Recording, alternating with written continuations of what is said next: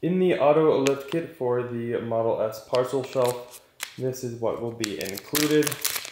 You will have a spacer, a retainer clip, some wire, a pin, and then you will have a small sticky pad. This is used for the Refresh S only. You don't need this for the Legacy Model S.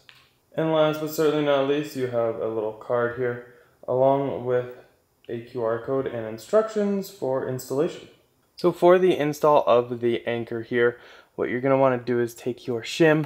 You can just kind of go ahead and push it in between your trim and the car and give you a good little pivot point to be able to lift it up just to fit that in. And then I like to pull this down to right about where these two trim pieces connect. And that is where I have found to be the best spot for that. Now whichever side you choose to install this, and you only need it on one side, you will want to go ahead and put in the pin. So what you should do is take the end with the little spinner and you go ahead and slide that through. Then you will take this whole thing and put that right into the corner, much like so. So some of these actually have seams on the end, some don't. If they don't, just make a small little hole, kind of pick it up a little bit. You're just going to want to push it right through.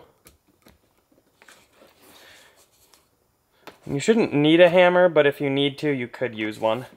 And just like that, that is nice and secure.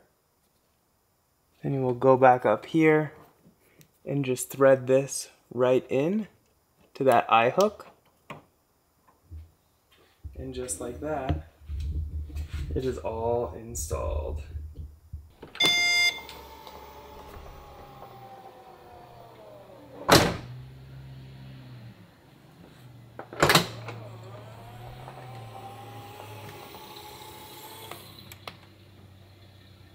So on the Refresh S, all this has been redesigned, and ideally you want the anchor to be right about here.